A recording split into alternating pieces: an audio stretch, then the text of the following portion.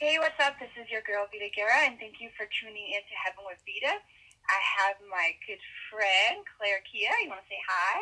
Hi, everybody. And so we have this special guest calling all the way from London, author of a book. Do you want to chime in? And hello? Do you want me to chime in now? Yeah. Oh, sorry. I'm sorry. sorry. I know. I was like freestyling it, and this is how it's going. Yeah, no what? Yeah. So my name is Habeeb Akande. From London, England, originally from Nigeria, and I'm the author of the book Kunyaza: The Secret to Female Pleasure. And I just want to say thank you to Vida for inviting me on your show. Yes, we're so happy to have you. So today we're going to talk about the book and female pleasure. And I'm sure a lot of women out there are tuning in, and men as well. I was like, men need to be tuned in also. So tell us a little bit how you got started with the book. I mean, you've been an author for a long time. Maybe give a little background before we dive into the book. Sure. So by profession, I'm an accountant, which is not the most interesting job in the world.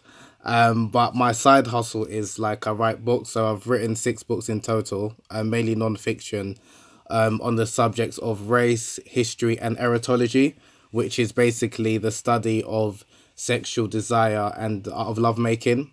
And I've written 3 books on erotology, one from an African Arab perspective, another book written about erotology from an Islamic perspective, and then my latest book, which is Kunyaza, which is looking at erotology, like the science of ancient sexual practices, but mainly looking at from a Eastern Central African perspective. So yeah, so my interests are quite wide, but it's my main interests are race, history, and erotology, and looking at like understanding female sexual pleasure and traditional sexual practices.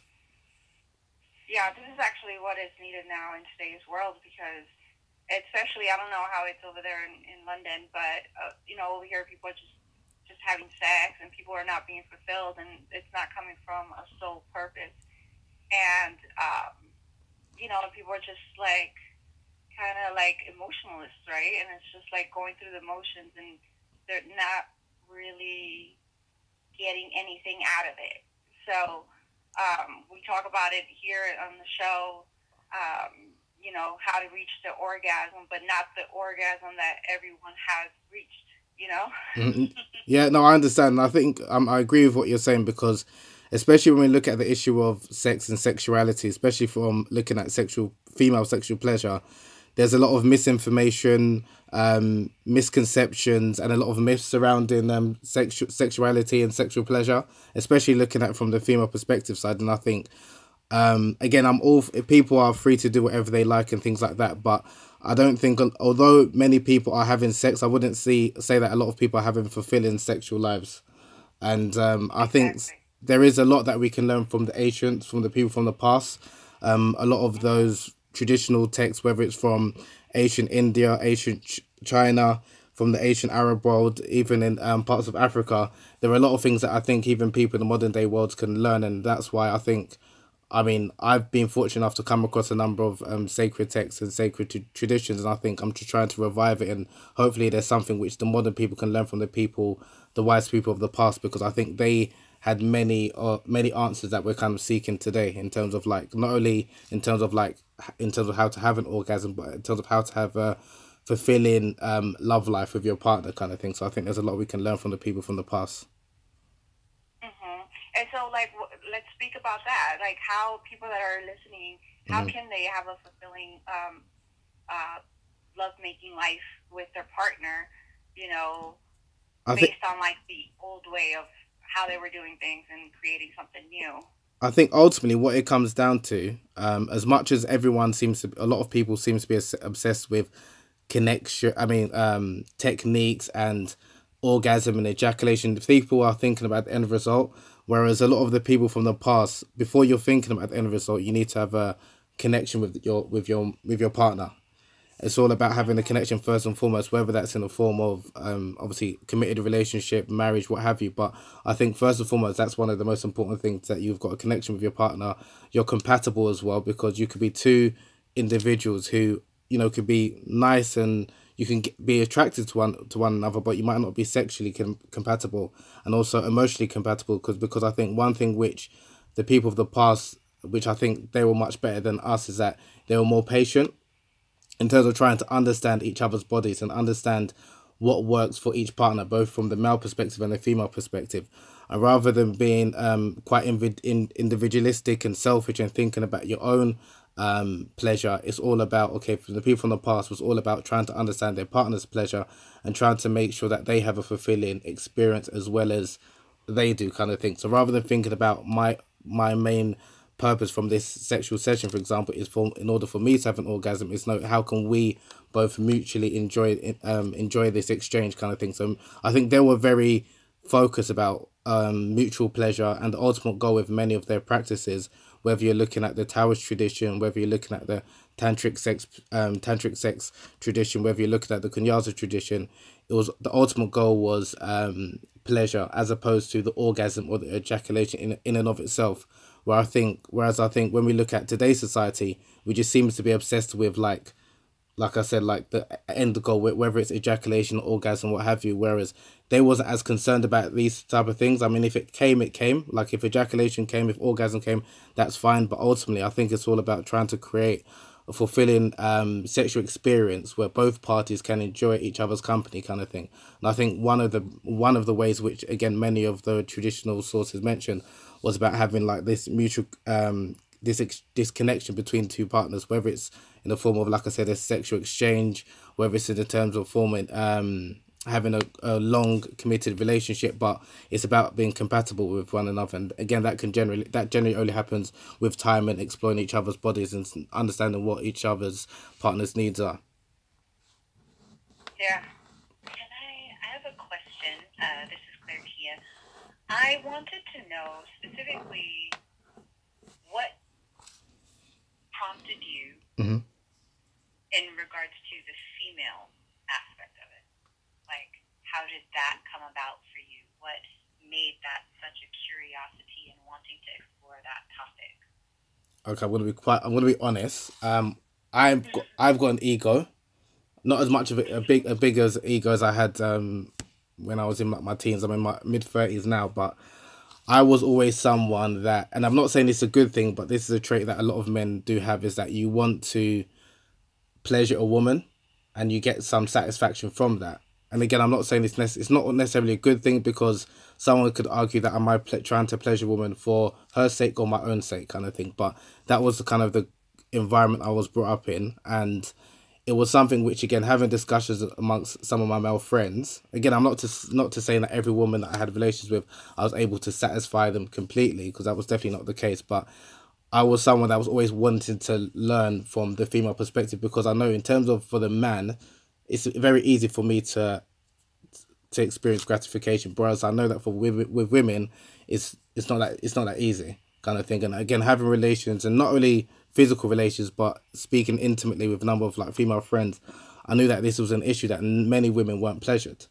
And I was fortunate enough to have a number of open-minded older relatives, female relatives, who would speak about this issue, like in terms of the inability of a lot of women to experience climax, why a lot of women fake it. And I had a number of, like I said, older women relatives who were schooling me about sex and sexuality, and how, as a man, it's your job to pleasure a woman. Now, again, I'm not going to lie. Initially, I was coming from a selfish, egotistical standpoint, because I thought, okay, that will make me feel more of a quote-unquote man.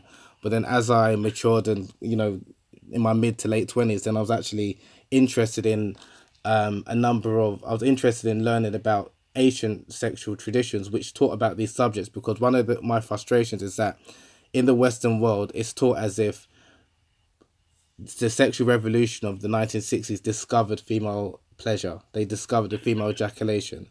And even the G-spot, which everyone knows about the G-spot, that was quote-unquote discovered in the 1950s.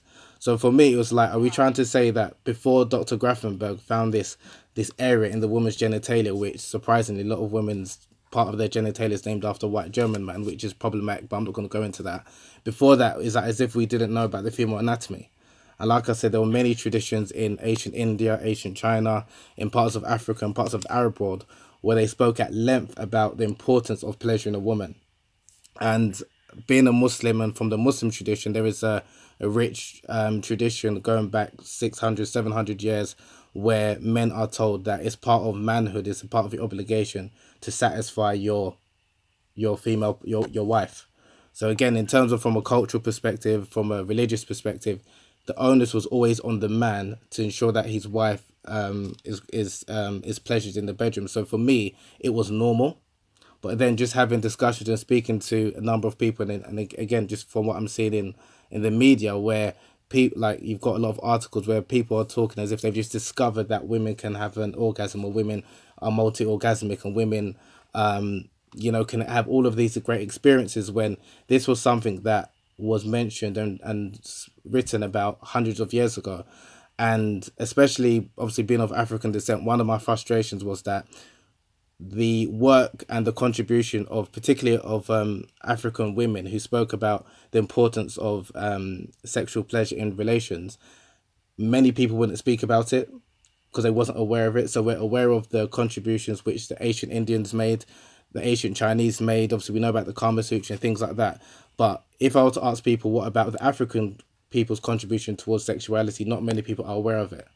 So I think it's important that, again, because a lot of traditional African countries were oral traditions, not many of their practices were documented. So again, not many people are aware of it. So that's why I thought, especially when I came across the Kunyaza tradition, I thought, okay, it's important that, this is documented and preserved before another people kind of, write about it, and then they make it out like they kind of discovered it, which again, I just had some issues with that. So for me, it's about trying to preserve ancient traditions, which I think are beneficial, and hopefully people can benefit from it, and ultimately eradicate the stigma surrounding female ejaculation, because as I'm sure you both know, like, there's a lot of myths or misconceptions around female ejaculation. Many people think it's urine and things like that, whereas a lot of women who's experienced it, they know it's not, because it's their lived reality. But for a woman who's never experienced ejaculation, I can understand why she might feel that it doesn't exist or is urine, and because of the misinformation that she's been taught from maybe a young age, and what she's been conditioned to believe, when a lot of women are at the point where they feel that they might be able to ejaculate, because they've been told that it's urine, they hold back and they're not able to actually enjoy this gushing experience kind of thing. So I think it's about educating people, and again, it's not about educating only children. I think adults need as much education as children kind of thing. So there are a number of reasons, but ultimately it's trying to raise awareness about Kunyaza, to highlight the contributions that Africans, particularly African women, have made towards female sexuality and sexual pleasure, because I don't think they get the credit they deserve. And ultimately, again, to help maybe people have more better, fulfilling, like, love lives. Hopefully, that's in a nutshell what. Yes, and that's needed. And I don't know how it is in the UK, but like over here, like pornography is huge, Right. and people and kids and young adults are looking at this, and their expectations or what they think sex is, because basically everyone's just following what they see, right, and what they make popular. They think that that's the right way, but that's not always the way. It's it's the same thing when I've talked to friends of mine, and I'm like, I know that we hear it in songs and hip hop and pop culture, and like beat the pussy up. And Yeah. it's like, yeah, no, it's not made for you to beat it up. I don't know who told you that, but it's not a punching bag. Don't do that. And then play with music that is at a 440 frequency, which is in disharmony with us, and then that programming beat it up. Exactly. Then this is the results, that women are not being satisfied. They're not. And then one of the things that I've always said has been, when in this Western world, I can't speak to others because I don't live there, but in this Western world, when men are born, it's literally they're born into an atmosphere that says, this is your penis, this is what you do with it, it's yours, you can share it, you can hold on to it, you can play with it, you can do whatever you want. When a female is born into this Western world, she is told, don't let anybody touch you, you're going to call you a hoe, they're going to think that you're not this, and you can't do anything until you get married. Mm-hmm. So do we not understand that we're creating an imbalance from day one? Yeah. I mean, that happened to me. Like, my parents, my mom was 16 when she married my dad in Cuba. And, you know, she was a virgin when she got married. So my parents' expectations of me were the same thing. And when I had my first boyfriend and I finally did have sex, then I had a block with it because I felt like I was doing something bad and wrong. And then I wasn't getting pleasure because I have a blockage. Exactly. Yeah. You put the shame on top of that. It creates a block, and then it's a disassociation between yourself because your body feels one thing. Just as teenagers, that's what you go through. You have these emotions that are coursing through your veins, and you feel it on a physical level. But then on a mental level, your mind as a woman is being told this is wrong. So why does this feel so good? So you are out of alignment between what your body is telling you feels amazing and what your mind in the story that has been given to you is being told you should not do that. So then we wonder why there's so much trauma and abuse, or why, and not to say that this is the specific reason, and I want to be very clear, but why women are being taken advantage of in a sexual way. It's because there's so much repression seeped in there that it has nowhere to go. It has to have an outlet. And it's also why a lot of, you know, even going into that conversation is another conversation with victims of sexual assault, not realizing how your body as a woman reacts. Your vagina will lubricate itself to protect itself. So a lot of women will have climax in a rape situation and not understand it. How does this happen when I know I don't want this? Well, your body has created a defense mechanism to automatically lubricate itself so that you don't get hurt on a physical level because mentally you're already being taken advantage of. But when we don't talk about the female body and how it responds and how it reacts naturally, just on a natural basis, we create all of these stigmas attached to it, and then there's no freedom in your expression. So I applaud you for approaching this. This is something that, even as someone, and I consider myself, you know, kind of a sexuality savant, Kunyaza is not something I'm familiar with. So I know. I want to know more. Yeah, so please tell us more because now I'm like... I was like, please tell us a little bit about what you put into the book because Kunyaza is, you know, new to me. So I want to hear from you as the author, like, what are some of the principles and concepts? Okay, so the technique itself, Kunyaza, is derived from a word in one of the Rwanda languages called Kunyara, which basically means to urinate or to ejaculate. The technique itself, it's a heterosexual technique in which a man uses his penis head to stimulate the woman's clitoris and labia minora and labia majora in order to facilitate female ejaculation and hopefully orgasm during the sexual encounter.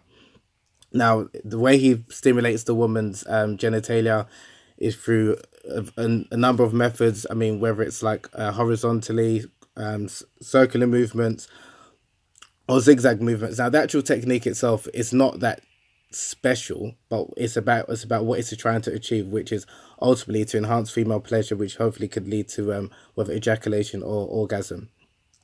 Now, because a number of people ask me, okay, what's so special about this technique? The technique itself, like I said, it's not that it's distinctive from any type of masturbation, mutual masturbation, which a man might perform on his female partner. But the importance of it is that because the man is involved with the woman, and obviously he's using his genitalia, it's teaching men to be patient. It's also teaching men to prioritize his partner's pleasure over his own. It's also teaching him to try and explore her body with him. So again, it's a technique which is about mutual pleasure. It's not just about the male pleasure. And then touching on the point which Vida mentioned earlier about pornography, and this is something again which I think has affected a number of both men and women, but men in particular. When a lot of men think about sexual pleasure or sexual acts, 9 times out of 10 we're thinking about the actual act of penetration itself, the jackhammer approach. And for men, because that what gives us the most pleasure, we think ultimately that's what's going to give the woman the most pleasure, because obviously the performative scenes that they see in pornography, which again is not real, but again that feeds our misunderstanding of what sex is about. But coming back to Kunyaza, because it's a practice, again, like I said, which is it's a non-penetrative technique, which it focuses primarily on the clitoris and stimulating the clitoris. It's a technique which is ultimately, it's all about trying to seek enhanced pleasure for the woman, kind of thing. So it's very female orientated. And again, one of the things which I found really intriguing in terms of Rwandan culture. Rwanda is a country, it's a very small country of 13 million people located in East Central Africa. And one thing I found, which I touched on in the book, not only the technique itself, but it's the culture of the East African people, because many of the hang-ups which you mentioned earlier, about which maybe some women do have, and maybe that's what prevents them from enjoying sexual relations and ultimately achieving pleasure, is because, again, like I said, some mental hang-ups and mental blocks that they've got.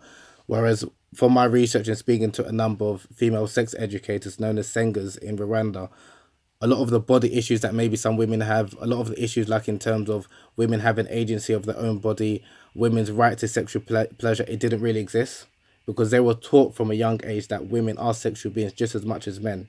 And if anything, women have a right to pleasure, and again, whether this is linked to male ego or not, in their culture, men wasn't seen as real men unless they're able to satisfy their wife.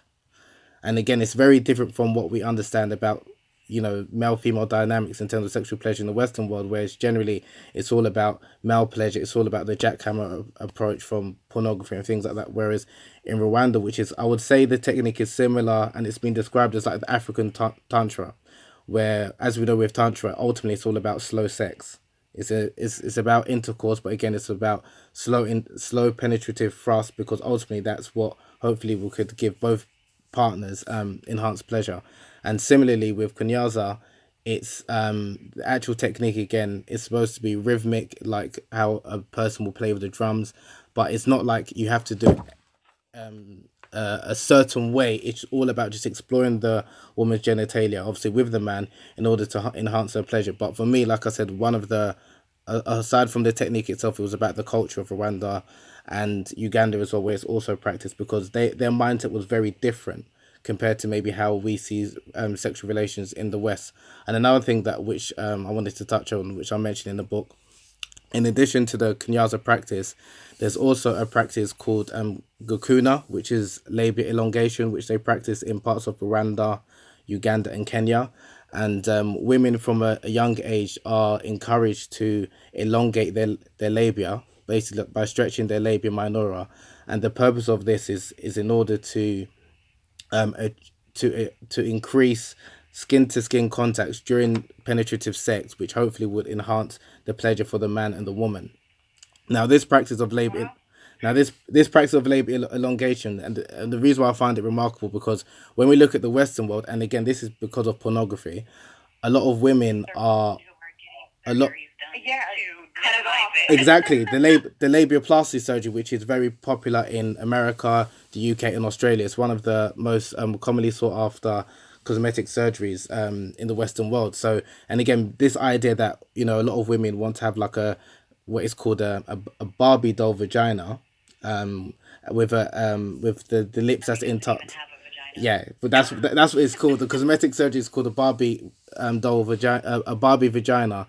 And again, a lot of that is linked to pornography, because a lot of women's view of what a quote unquote perfect vagina or vulva genitalia looks like is from what they're seeing in pornography, and that's a problem. Whereas again, in parts of East and Central Africa, a lot of women were proud to have like elongated labias, and there wasn't as much of a shame attached to their genitalia as there seems to be in much of the Western world. So again, in terms of like a lot of body confidence issues, which I know unfortunately many women suffer from in parts of the Western world because of porn and the media, and even some male partners, unfortunately, there didn't seem to be that much of an issue in parts of East and Central Africa, because again, like, that was something that I was shocked by, because again, it wasn't, like I said, just the technique itself, it was the sexual culture or the sexual history of the Rwandan people. Unfortunately, I mean, the Kunyaza practice has been exercised for hundreds of years since like the 16th century. But after the Europeans, primarily the Belgians and Germans, colonized Rwanda, they told the Africans at the time, the Rwandans, that this type of practice is barbaric and they should stop doing it. So again, this is another one of my issues, that like a lot of the traditional practices, whether it's in Africa, whether it's in the Arab world, whether it's in Asia, many a times it was the Europeans that came in and said like you should stop doing these barbaric practices, and then 100 years later they're like, oh, we've discovered you can pleasure a woman by doing ABC. Do you know what I mean, kind of thing. So for me, it was just like, okay, we need to sidestep what we've been taught, because a lot of what we've been taught by our colonizers was inaccurate, and we should kind of go back to our that which is beneficial. That is, again, I'm not saying we have to incorporate all of it, but that which is beneficial we should take from our like ancestors, who kind of left a legacy which was rich and fulfilling, and I had a lot of the answers which many people, like I said, now are kind of searching for. Yeah. I think it's also something that you said prior that is very important. And I think a lot of people misconstrue it because we've been taught that the body needs to be covered up all the time.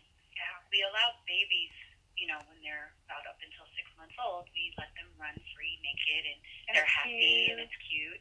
And then they get to a certain age and we're like, no, boys have to cover up, girls have to cover up. And what you do when you do that, when you're not around human bodies to see them on a regular basis, it does become where you turn to media to get the understanding of the human body. Instead of it becoming the aspect or the understanding that let kids play together, let them see each other.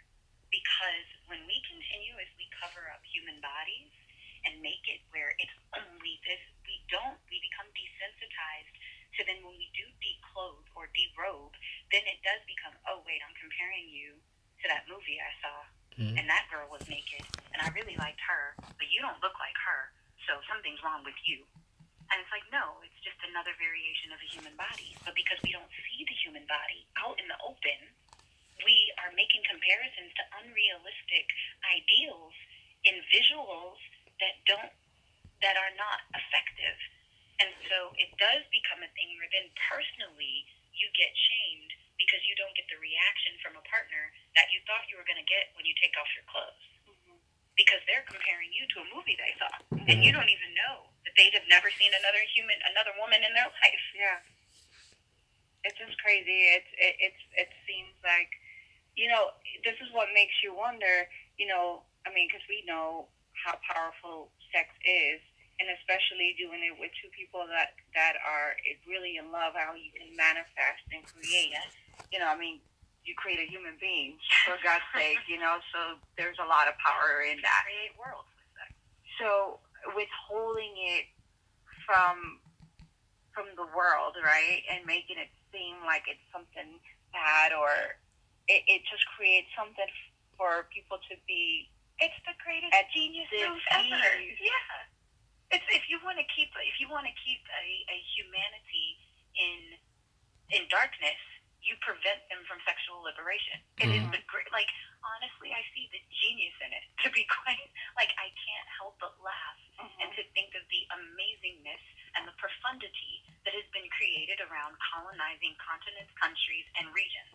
Because it is the most amazing thing. And on the other hand, we can talk about colonizers all we want to, but at some point in time, all people of color bought into it. So we are just as much to blame.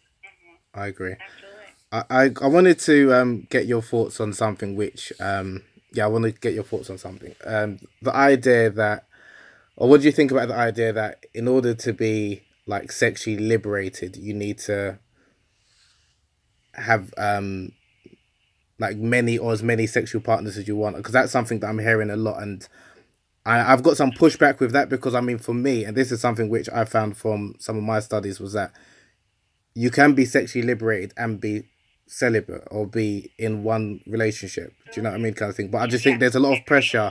There's a lot of pressure on both men and women alike. It's not just women, but that this idea that you need to be sexually liberated, which is all well and good, but it's like the idea, the notion of being sexually liberated is having multiple sexual partners. When for me, you can be sexually liberated and you know, it all comes down to choice. Yeah, so, and that's something which I've noticed that's now coming out a lot. That this idea that because I'm sexually liberated, that I have multiple partners. When my understanding is that you can be sexually liberated, but it's who you want to have sex with. If you don't want to have sex with anyone, if you want to be monogamous, if you want to be polygamous, that's up to you. But this idea that you need to have multiple partners to be sexually liberated, I think that's something which is dangerous. Trying to feed right now to the young ones. It's another way to repress. Yeah, it's another way to repress.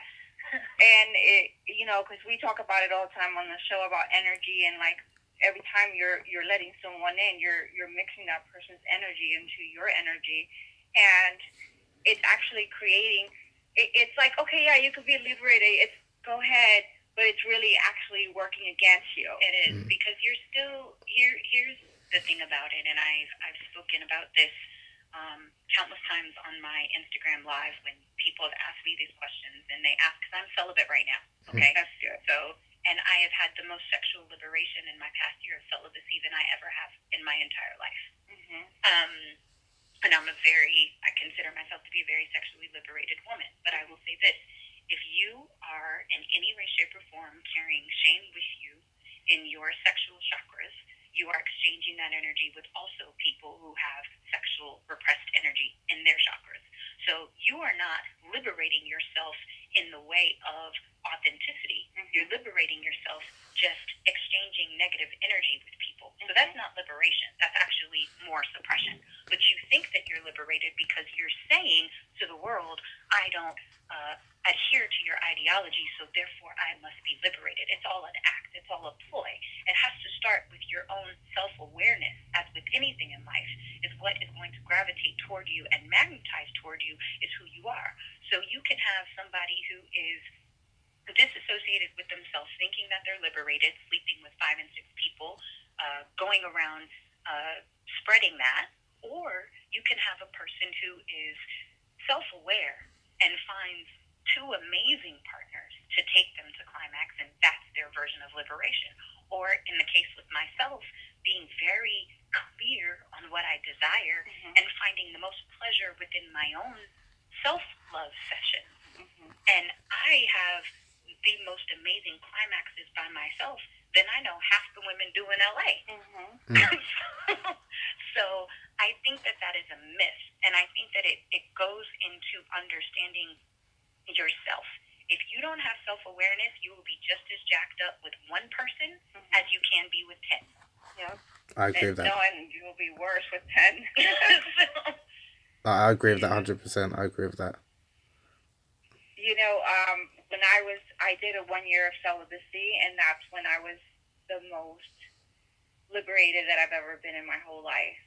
Because I made the vow to myself, and I stayed within that, and I didn't let anything. And then after that, it's kind of like it's so easy. Yeah. Well, I say that as well. I think that everyone should go through a bout of celibacy, meaning don't exchange fluid with another person, but learning yourself. Because when you become very immersed in yourself and you learn what really pleases you, it's very easy to discern when you meet someone whether they can or cannot. Because you've taken the time out with yourself to learn yourself emotionally, physically, as well as spiritually. And when you take that time, you begin to recognize really early who's for you and who's not, just by the energy they carry. You no longer have to spend time or waste time to see, is this going to go somewhere? Is it not? Because you're listening and you're tuned into a different level. It's not just about getting off anymore. Now it does become about, in the Kunyaza way of that, being able to connect and being able to see if this person really can even turn you on just by talking to you. Yeah, that's deep. Absolutely. That is it. If any young girls are listening, like, definitely listen to this, because it's so important. And I know that society is telling you, oh, just be free and just have sex. And no, that's not the way, but baby girl, that's just digging a deeper hole. It's just masking it even more so. Yeah. It's another way that the media can spin something to take you out of your power.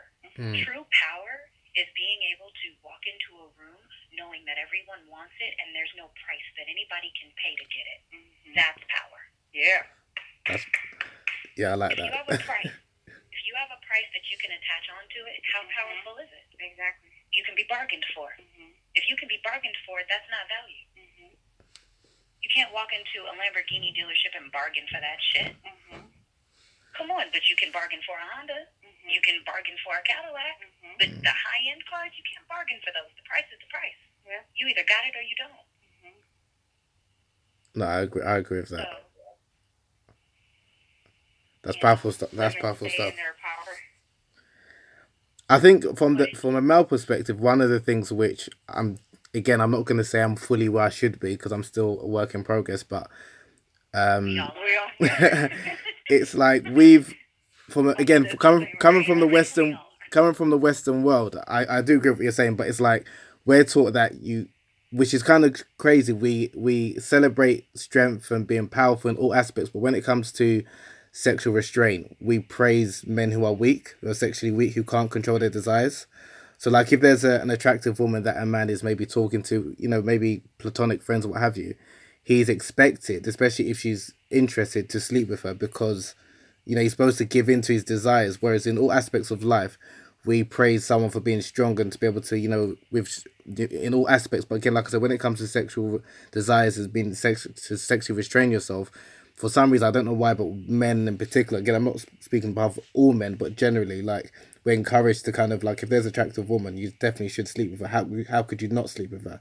And I think that's another form of, like, miseducation or some part of our culture which we kind of need to change because, like you both said, it is kind of destructive to your soul or whether you believe in chakras and things like that. But I think conversations amongst men, because a lot of men, and unfortunately, a lot of men will say the right things, what they need to say in public, but behind closed doors, and again, especially when we're in safe spaces amongst men, we kind of encourage each other, pat ourselves in the back to give in all the time to our sexual desires when, even though we know that it might not be for our own best interest long term kind of thing. So I think that's something which, again, needs to change, but again, it does take a while.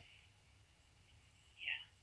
I read something today that was very interesting to me, and it said, there are so many men who are heterosexual who believe that because they have sex with women, that's what makes them heterosexual.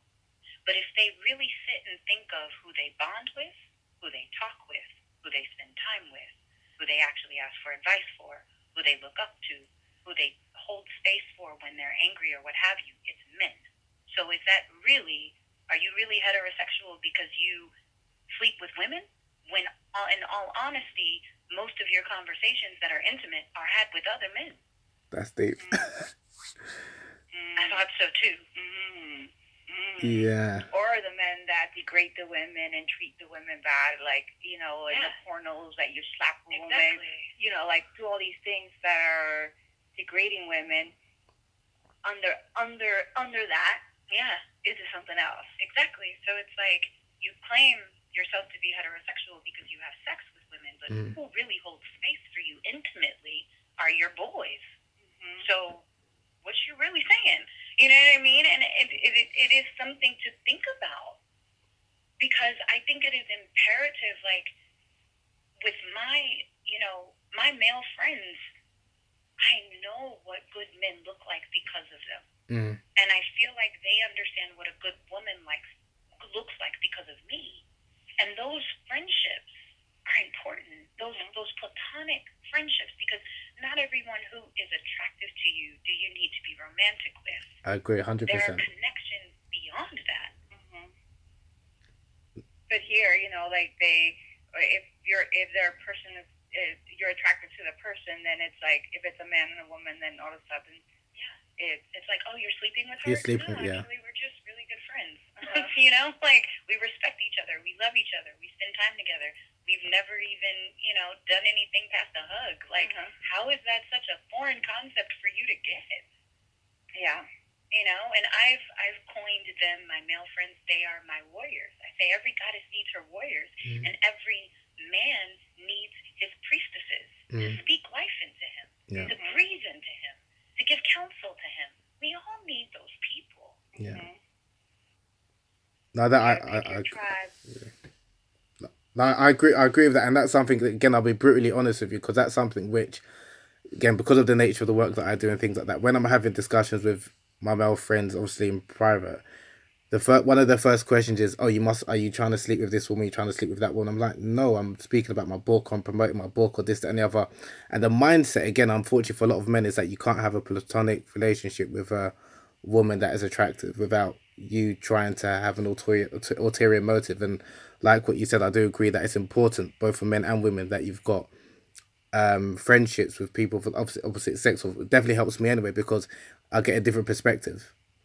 But again, for a lot of men, we're kind of just taught that you can't have a female friend because we're so weak. And again, we've bought into that when I don't agree. Like this idea that if there's an attractive woman, you can't resist her. You're going to have to try and make a pass at her, which I think if you've got a bit of self-respect for yourself, you can control those desires, and you won't even have those desires because you look at her a different way kind of thing. But for whatever reason, a lot of men were kind of taught that, you have to give in to those desires because that's what you're supposed to do as a man, which is crazy. It is, and there is the aspect of self-respect, and I do know, and I've told a lot of women that I know, whether or not that man treats you as a friend or makes a pass at you, that's your decision. Mm-hmm. And the reason why it always is the woman's decision is because she sets the tone. Whether we realize it or not, relationships emotionally are always set by women because we are the emotional carriers. If you want to know the true leader of a relationship emotionally, it's her, not him. Every single time. Because that is our job. That is our role. He is to lead in protection. He is to lead where you go physically, but emotionally, that's her job. So if a man decides to take advantage of something, you let him do it. Mm-hmm. A man will only do to you what you allow him to. Yeah. With my male friends, there have been a few that have, in the beginning of our friendship, have tried, and I've been like, no, I am not for you in that way. You can either walk away from me and never see me again, or you can be my friend. Decide which one, but I'm telling you now that will never happen. Mm-hmm. And do you know what? 9 out of 10 of them have stayed. Mm-hmm. And the 10th one regrets it. Mm-hmm. Bye-bye, Charlie. You know? So I really do. It is a conversation that has to be had and people need to see healthy platonic relationships. Mm-hmm. Because if we don't see it, we don't know. Yeah, and it needs to be talked about more. So like, it's amazing that you wrote this book, and I feel like, I don't know if you're doing this, but you should have seminars for men. I would love to have you a part of a couple of the events that I'm doing. With because you're needed. Your voice is needed. Yeah, I'll be more than happy to. I mean, I haven't done any. I've done a couple. I was in the States last year. I was in where was I? I think Michigan. There was a session, a very interesting session we had about toxic masculinity, and I was part of the panel amongst 3 other men. And also I gave a presentation about one of my books about A Taste of Honey. But one of the questions which one of the audience members asked, which it did struck me, and I'll tell you what she said. She said she was asking the men, what do they do again? Sorry, let me remember. Do you remember there's a film, I forgot what it's called, with Denzel Washington and Viola Davis? It's a powerful film. I can't remember. I forgot what it's called. Oh, Fences. Fences, yeah.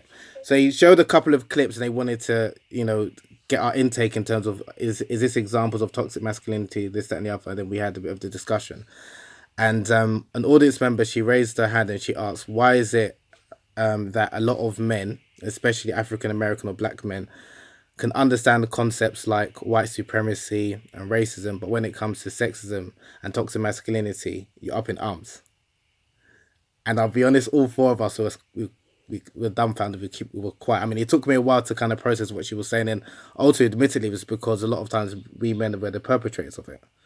So it's difficult, the same way a lot of white people can't understand or don't want to accept the concept of like racism and white supremacy, because not to say they are racist or white supremacists, but generally, obviously, white people are the perpetrators of racism and white supremacy. That's the same way with men. So that's why when, as men, like, although these discussions are important to have, there will be a lot of pushback. And we had a session after where it was just amongst men, which I was fortunate enough to be a part of and lead one of the discussions. But it took about half an hour for people to really say what they're truly feeling.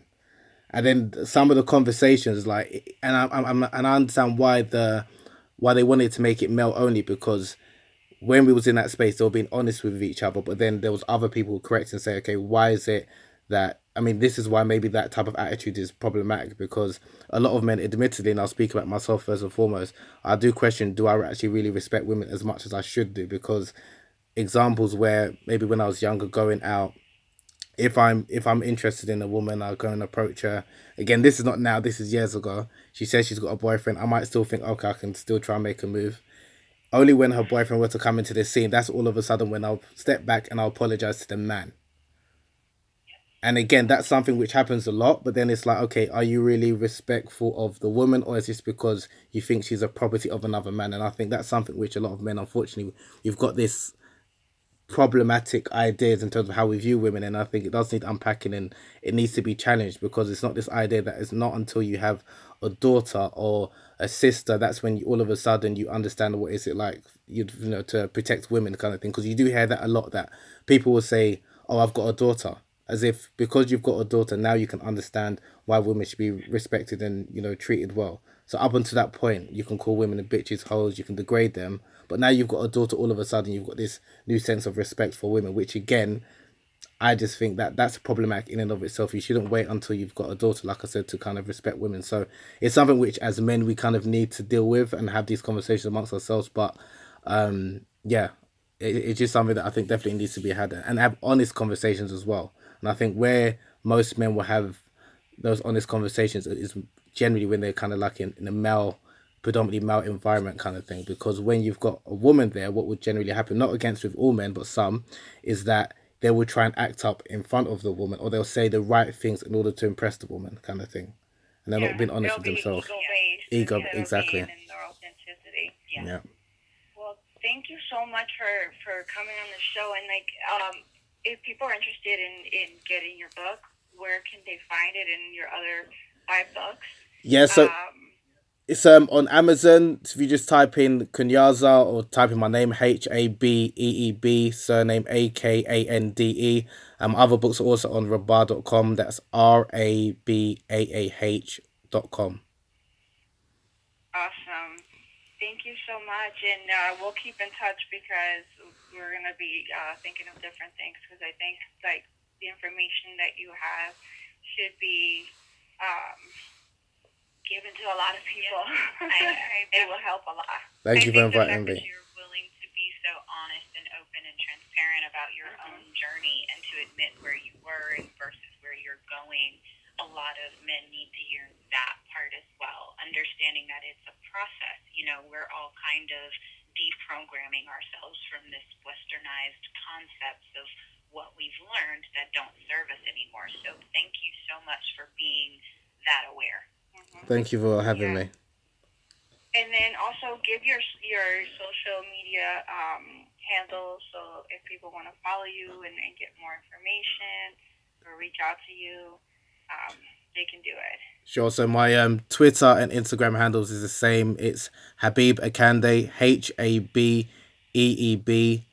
AKANDE. So that's Habeeb Akande, HABEEB AKANDE. Awesome. Thank you so much. And yeah, that's all today with Heaven with Vida. Thank you, Klairia, to give your handles. People want to get. Oh, yeah. So you can look it up under Klairia_the artist, which is spelled KLAIRKIA. Again, that's KLAIRKIA_the artist.